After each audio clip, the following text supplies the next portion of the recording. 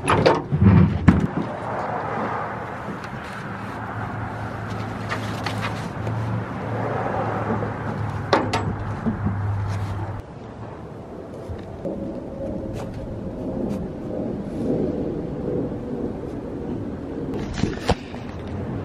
going on, guys? Welcome to another video. Got a very special video for you today. I'm super excited about today's video. There's a reason why. A bunch of videos back, I showed you guys I went up and picked this replica set up from the guys at Split Image Replicas. And I told you I had a special reason why I made another set. And today you're gonna get to find out exactly why. So, a little bit in a hurry to get down there in time, but there's two sets of shed antlers that were picked up off the Fireball that were picked up by a young kid and his dad. His name was Eli. So Eli and his dad had two sets off the bull. Before we ever connected all these dots and knew that this was the bull that I shot, the Fireball, they had two sets off him. Well, both sets were a little bit busted up. The older set, they actually sold to a lady named Karen. Now I'm going down today to meet up with Karen to get her set. So I'm trading her this replica set, which is the exact replica the year I killed him, for her set of sheds. So I'm able to get my hands on at least one more set off the Fireball, which I think is really cool. I do have one set now that Jared Woolsey found, so it would be fun to have two sets. The other set that Eli and his dad found, they're keeping those. They told me there's just a little too much sentimental value for them to get rid of them, which I completely understand. I would personally love to get my hands on them once again and see them in person, because they're spectacular. Really pretty set of sheds. I found the newer set hard white, and the other set was you know, a couple years old, but still in great shape. But I'm gonna drive down to her house, meet with her, and do the swap. So let's go. It's about a 45-minute drive down to Karen's place. She says her boys are Hush fans, so I got them some Hush hats to take them. Just super excited to go get my hands on these, see them in person.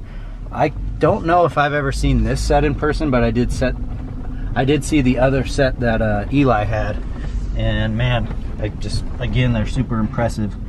The biggest set of sheds that was picked up off the Fireball, or I should say the highest scoring set, was from last year.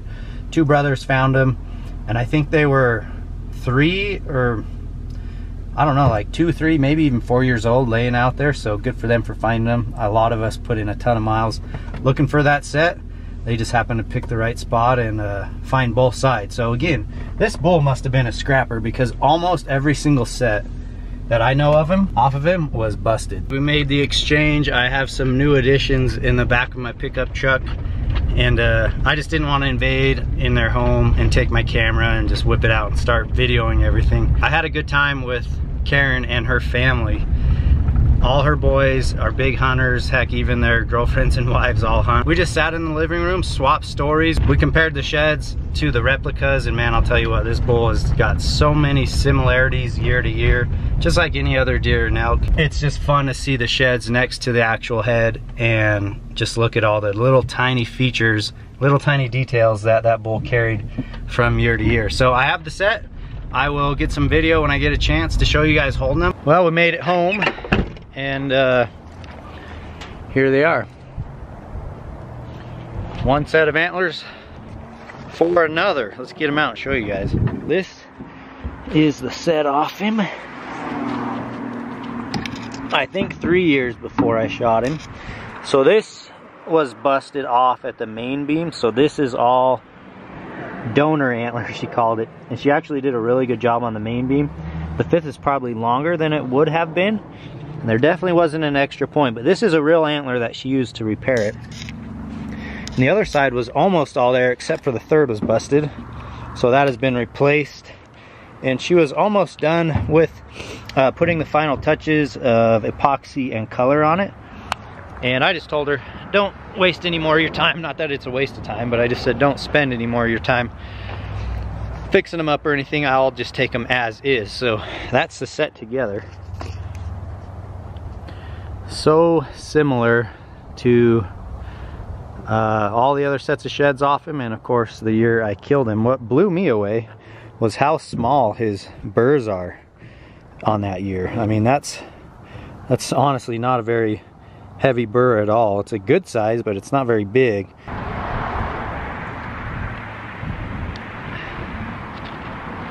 Alright guys, here is the set together. There's some work done on one of those pedicles. I think that's because they were going to actually mount it on a elk skull, fake elk skull, probably a mountain Mike skull or something, but here's the set together. As impressive as he always was. This was a big bull for a lot of years. Somehow eluded hunters on that mountain for quite a while. That's the set together. These things, even being hard whites, they were laying out there for a while. They've been colored, but they're still super heavy. I mean, that horn alone is still got some major weight to it.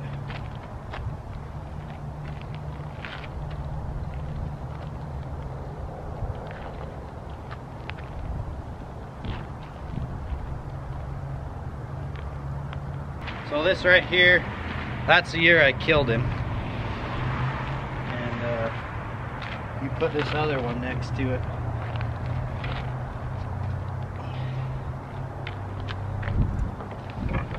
Match those up. They sit almost perfect inside each other. It's crazy how similar that their antlers will grow from year to year. Check that out.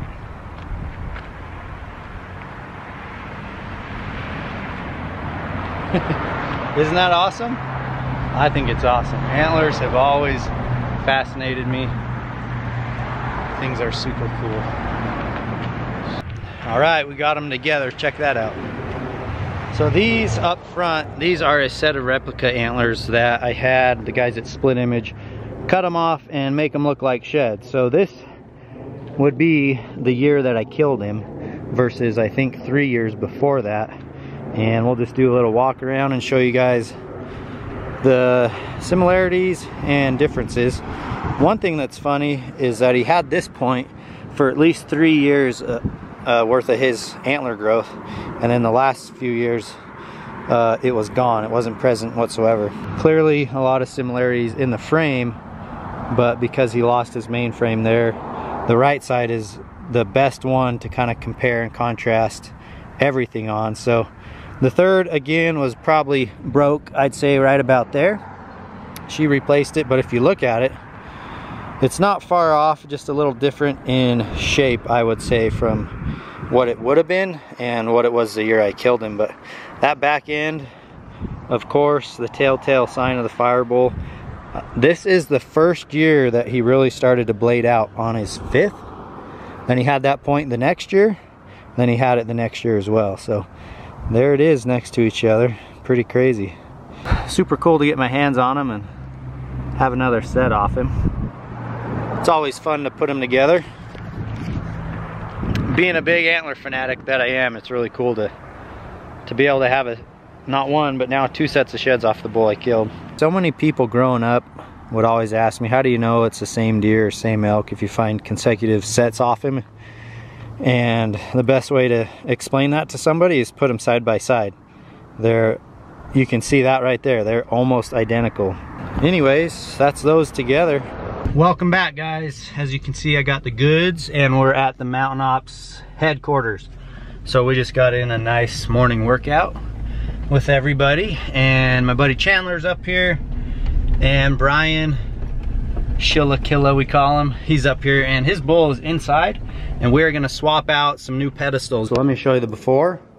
Is this guy? We called that the studded belt skateboard pedestal. Reminds me of those old studded belts we had back in the day. Super cool. I mean, really great idea. But so he upgraded to this one.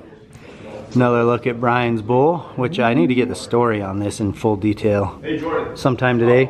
We're swapping out the Firebull pedestal with the last one. This is the 4th one I got from Mitch. This thing's gonna look good because that pedestal, this one will match, and then the 2 in the back are also the same.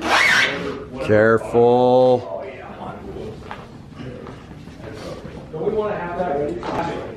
So we're just setting Firebull down now. This is going to be his new home right here. It's like guys underneath the hood of a car. Chandler, get in there. Get in there. That's Chandler the builder. Yep. Look at that guy. So that Yeah, so this one that'll factor into where is bolted underneath. Some people bolt them straight on the top. That one's bolted underneath, and then the Firebowl has a post in him, and it just slides right over, and his chest sits flush versus like say this style, where this one's got a little bit extra air. So that would mean it would look just like this underneath. Yes. Perfect, and it would clear perfect. Yes. Oh, what? And Chandler. Switch it. I told you I retired the tools. If this battery's any good. Oh, Nope. Here we go. Oh. Oh my dude. What's the chances that we have the same tool batteries? And it's a good thing about mine. Yeah. We're It's a dang good thing, bro. I knew better. I at least got my charger. I knew what to expect. But they haven't been used in a while, bro. You're welcome, man. Your battery's not doing so hot either. Dang, 3 batteries. Come on. We're almost there. Sorry, guys. Where's that? Yeah. Oh. Works like a glove. Perfect. You have a gap in This one turned out pretty sweet. Got the Firebowl up on a new pedestal. Side and see if it tightens up. there. Turned out good. And this one we're gonna finish up. We're done. Thanks to these guys and their hard work and all the tools. Chandler's got the tools. Got a few. Yeah. So Brian's bowl is on a pedestal, new pedestal. Looks awesome over here in the corner. This one was a little top heavy. He really wants to pull forward, so we had to do some work to level that out. Firebowl was easy. He just went right up there. Yeah, he just went right up there, switched pedestals. He's got a new look. He's a little taller now, so he's about eye level. A lot of taxidermy guys say if you can get him eye level and get him off the ground a little bit, it really puts him into perspective that way. This thing needs a little TLC from being moved around so much. I need to come clean him up. The Idaho bull is on the original pedestal we used at the expo. The Utah bull is on the same. So if you look at this one, he's tilting a little bit that way. It's just because we've run out of wall space on the other side. Can't really tilt him any more than he is right there. So that's kind of how he sits. The Idaho bull, and then the other big two. And then yeah, this is what I wanted to show you guys, is the shed antlers that I already had. This white set being the set found by Jared Woolsey. So that white one and that white one is a match set. And then these brown ones are the ones that I picked up yesterday. Over to the deadhead. Deadhead zone. Similar to this thing where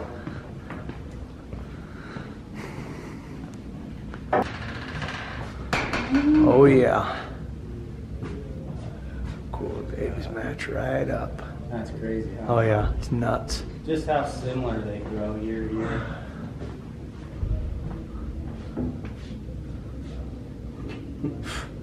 What do you think they'll Whole weigh, lot of Rick? bone. How many pounds? Oh, they got to be 13, 14 pounds. I'll bet they're 17s. That's Just nuts. to know that a bull can grow a different set of antlers each year, but they're so Similar, and yep. 24, 26 inch swords? No, they're not that long. Come on, man. No, Oh, that's the third. That's the third. Isn't that cool? That's 2 years of sheds off, and these years go year to year. So this is the older set, and then this was the set right after. And honestly, I think he shrunk a little that year. Yeah. If you were to look at Yeah, it the looks like a royal, little third. bit. Yep, that third big time. the third is hard because it's fixed. But I think the G1 was longer. I think the G2 was longer. Well guys, that's kind of a wrap for this video. Just want to say thanks to my buddy Mitch Giles for building these pedestals.